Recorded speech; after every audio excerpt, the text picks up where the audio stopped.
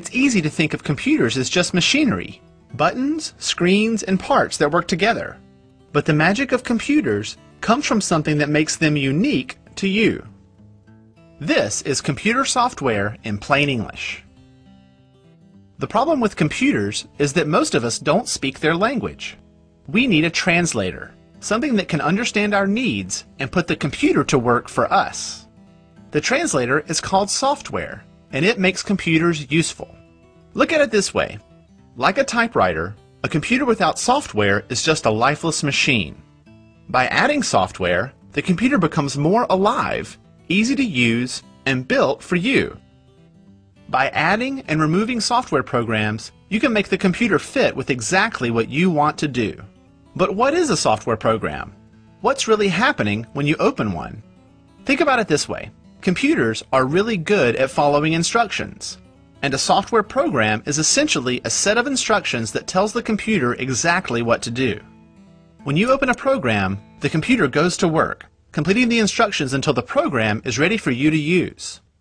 The ability to add and remove software programs means that everyone's computer can be different and unique to them. But it's not limited to computers on your desk. Consider your cell phone. Just like a computer without software, it's a lifeless machine that doesn't speak our language. Thankfully, cell phones have software that bring them to life. The same thing is true for many cameras, music players, and even our cars. Every day, we rely on software to bring machines to life and make them personalized and useful. The next time you use a computer or cell phone, think about software's role in translating your needs into instructions that put the machine to work for you. I'm Lee Lefevre of Common Craft, and this has been Computer Software in Plain English.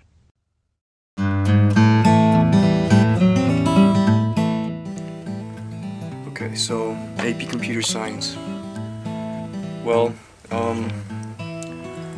it was when I first heard about the class, thought it was just making video games and stuff like that, so I was like, oh, that's cool, gotta get in.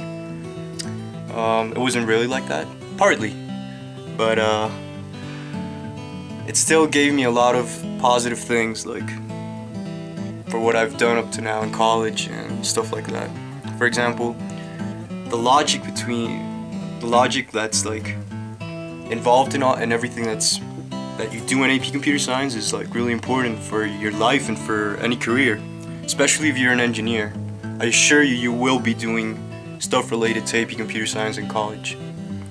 I had a hard time in AP Computer Science. It was a tough course, but once I got into college, I had to take an AP Computer Science class, and the difference that it made in my in how I performed in that class was amazing. Compared to all the other students, I was always the top student, and well, that's thanks to AP Computer Science. Not only in the course itself, also once you finish the course, you realize that now you think a little more in terms of how can I make this work?